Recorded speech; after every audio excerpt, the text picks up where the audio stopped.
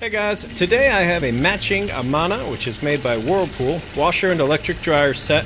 Now it looks a little strange. I've got the lid popped off here and the lid locking mechanism put in place here. That way we can see what's going on with the machine. You can also see that it's nice and clean underneath the lid and everything's been all cleaned up.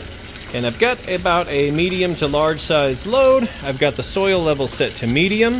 I've got it set to warm. Of course, I've been through and tested all of this out. This is my fourth load. I do the deep cleaning and always film that last load so you can see, as if you were standing here yourself checking it out, that everything works perfect on it. So it's filling up with water. I have it set on the deep water wash. That's kind of the cycle I prefer. I just always use that one.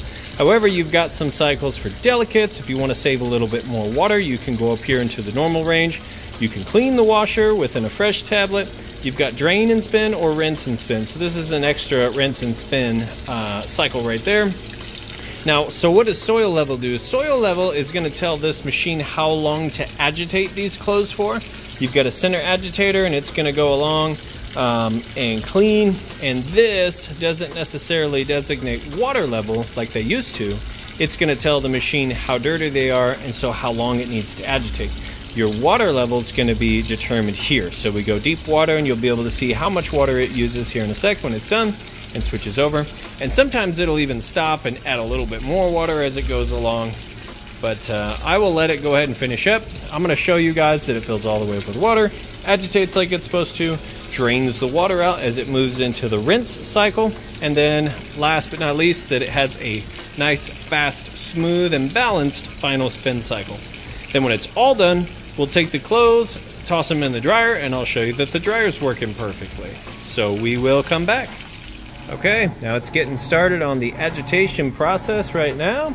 It might stop and add a little bit more water, but we're just about full submersion. And the agitation is going to kind of vortex those clothes down along the bottom fins on this agitator and up the side. Then it just kind of keeps going in this motion here. And like I said, it'll stop, add a little bit more water if it thinks it needs a little bit more. All that stuff is auto on this machine. But like I said, just wanted you to see it's getting started agitating. So next I'll come back when it's draining the water out.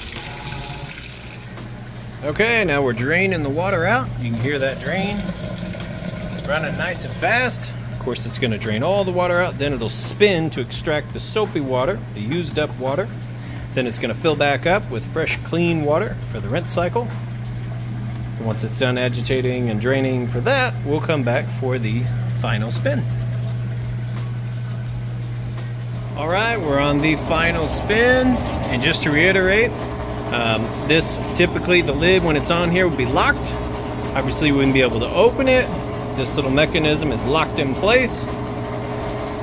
And of course, I'll put that lid back on there when we get this listed up, but having it off allows us to see what's going on. You can see it spinning nice and fast in the machine. Very smooth. Sounds great.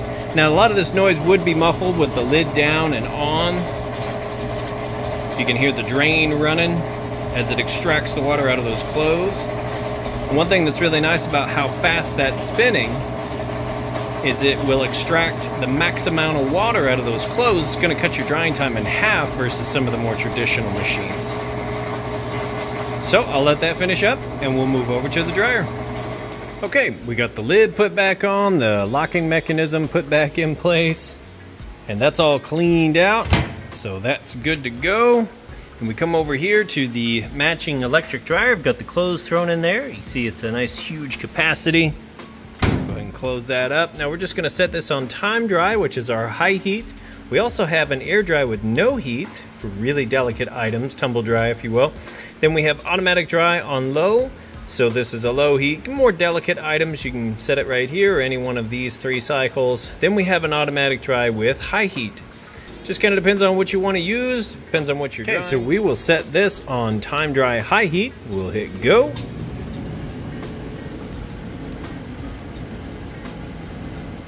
As you can hear, it's running great, sounds great. It would actually be even a little bit quieter with your vent hose attached to the back, kind of muffle that blower sound.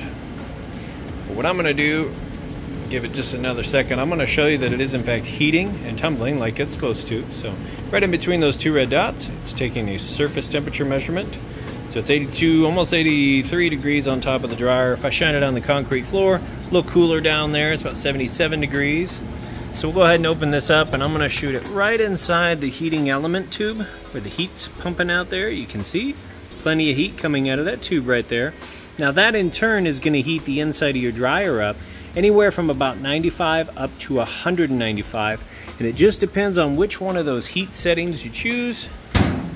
But we're going to allow this to go ahead and go through its cycle. That's going to be it for this set. We'll go ahead and get it listed up for sale. If you have any questions at all, feel free to reach out. I do appreciate you taking the time to watch my video. Thanks, you guys have a great day.